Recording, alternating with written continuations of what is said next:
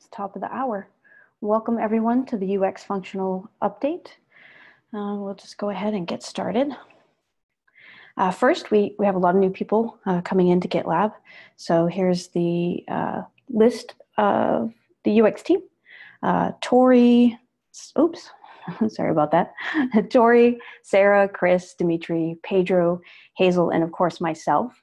If you're ever in an issue and you have questions for UX or you think UX should be involved, feel free to at any one of us in those issues and we'll take a look for you. First, we're going to go over the improvements being made in 10. First up, uniquely GitLab icons. The UX team is continually working to better define GitLab's unique personality.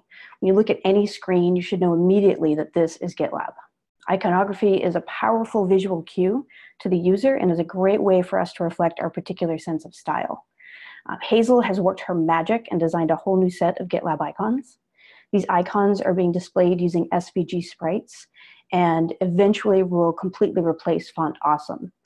We're starting with system icons and general icons, and then moving on within probably the next 2 releases, we should have replaced all of the Font Awesome icons completely. Next up, we had a lot of feedback from users that the expanded sidebar on smaller screens was confusing. It overlapped the content and it felt like a bug because you weren't actually able to interact with that content.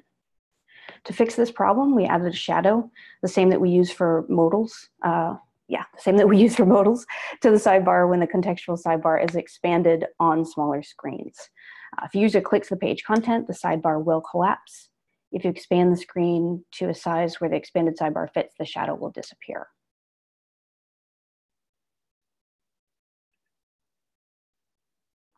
We also had a lot of requests to change, or the option to change navigation color palette. It was one of the bigger requests that we had from users, both in the feedback issue, on the blog, and Hacker News, pretty much across the board.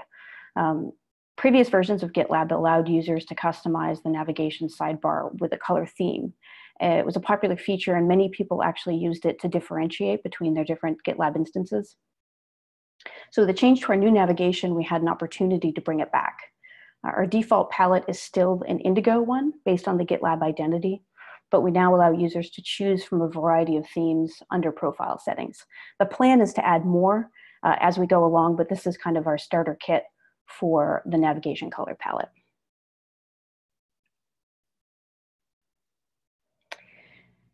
So we also wanted to enable CI/CD for all projects. That way everyone can enjoy the benefits of common best practices such as CI tests, code quality, review apps, so on and so forth. To accomplish this, we have implemented an implied GitLab CI YAML file where all projects which have CI/CD enabled will use the implied configuration, even if they don't have one themselves. The implied configuration cannot be controlled or changed by anyone, and it's vendored at instance level. If someone wants to customize it, the exact same file will be available also as a template. It can be applied to the project and then modified. The first iteration will not enable this configuration by default, but will make it easy to discover with a banner when convenient and enable it using a project setting.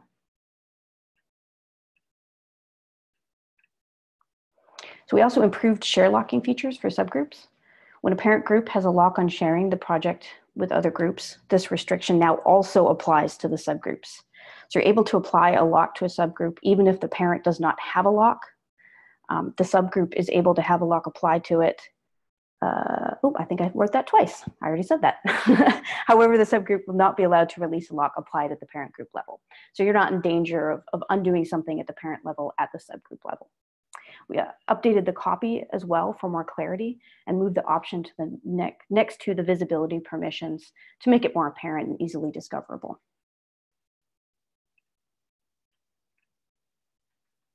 We also made some improvements to issue boards. In issue boards, a list represents a label and all the issues in that list contain that label. The title of the list is the label itself, but in our previous design, the title was not styled to look like a label. Additionally, the label itself never appeared in the list. So it could be confusing to users whether or not that list correlated to a label or it just contained a mix of issues. It was very confusing. And the new design, the list title is displayed using the label style we use in the search box. The list title indicates it's a label, but it's not expected to be clickable. We've also added the label of the list back to the issue cards. For example, in this UX label list, UX label is visible as other labels in the card. This reinforces our purposeful label list design and the fact that backlog and done are two special lists that are not backed by labels.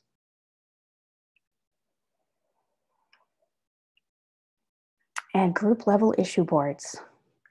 Group level issue boards are being implemented to help facilitate a stronger team-centered, product-centered approach to collaboration.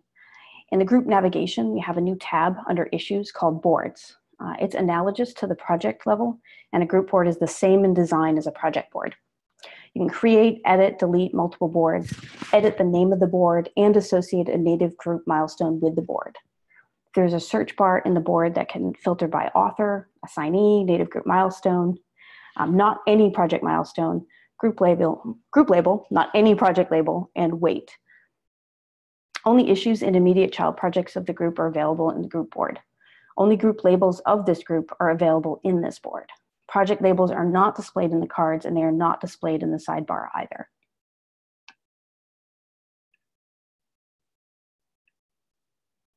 And this is a really, really nice one. I'm very happy about this. Make projects and features visibility settings less confusing. So the view project settings was really confusing and not UX friendly at all. So Tori worked some magic and made some unbelievable improvements here. We're using a toggle now to indicate the enabled and disabled, make it a lot more clear when you change the settings, what is actually happening. The features were arranged into a logical order, and we made project visibility visually distinct from the other features. We moved allow users to request access to the top under project visibility and only show it if it's public or internal. We changed the placeholder text for disabled features to enable features to choose access level.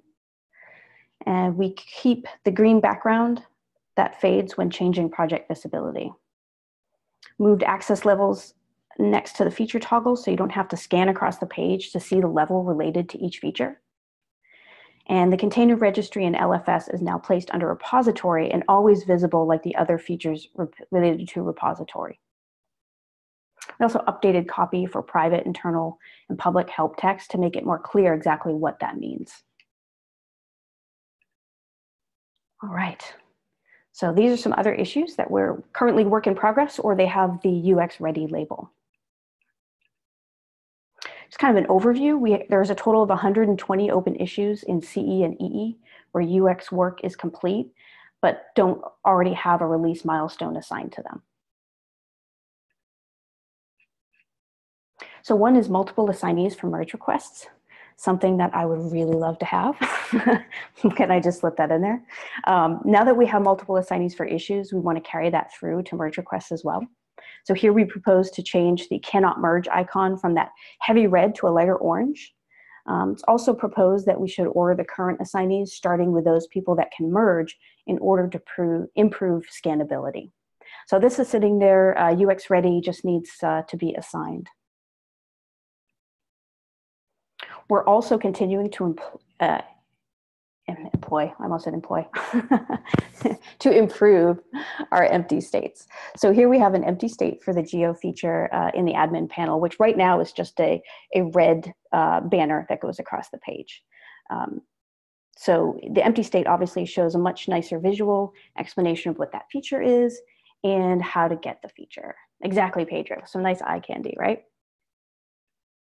And we also have these two as well for both projects and snippets. So there are 3 empty states that are UX ready. We just need to schedule those to get those into GitLab. Auto-generated issues made from unresolved merge request discussions. So when you create auto-generated issues from unresolved merge request discussions, that's a mouthful, we include the text follow-up from title. The user has the option to change the text, but if they don't, we end up with a list that can be really hard to scan. Everything looks the same. So it makes it difficult to sort through different issues. We propose here that adding the first part of the first line of the discussion to that issue title in order to help differentiate between different issues created. The characters of both portions will be limited to around 50 characters so that they don't get too long. I think I featured this one last time. I'm going to feature it again. It's still UX ready. So recently, or a couple of releases ago, we removed the resize option for resizing comment boxes because of a performance issue, and because we already auto-resize that form. However, when you edit a comment, the form does not auto-resize, and there's no way to auto-resize the box or to resize the box yourself. It can be really frustrating. In this example that I give, there's a lot more content, but this is as much as I can see, and I have to scroll down in order to edit what I want to edit. So we propose auto-resizing the edit form to allow the user to see the full message when editing with a max height of 500, which is the same as the current. There's another tiny change that I think could be really, really good is the inconsistent to-do counter when to-do counter is 0. And I believe Clement found this one. The to-do counter is inconsistent when displaying a 0 count. Sometimes the counter badge shows a 0, and other times it does not display at all. We propose that the counter badge should never, ever appear when the count is 0. It draws attention to it for no reason. And the addition of the counter badge once there is something will reinforce its importance rather than having it there all the time or inconsistently when there's a 0. Any questions? Comments? Yeah, I know, Bob. I don't know, you'll have to ask Clement because he found it. He added it 0 somehow. All right, if there's no questions, going once, going twice. Shout outs, real quick. We just want to put some shout outs out there. Special thanks to everyone that always helps the UX team. But here's just some people that have helped over the past release. And I do want to give a special shout out to Luke, who's been working really hard on the marketing side with a homepage redesign and putting together pattern library for the marketing side. And he's reached out to us quite a bit and asked for our input and collaboration. And we just appreciate that so much. It's been a delight working with him. So thank you, Luke. We really appreciate it. And if that's it, I'll let everyone go. I'll see you on the team call. Bye, everybody.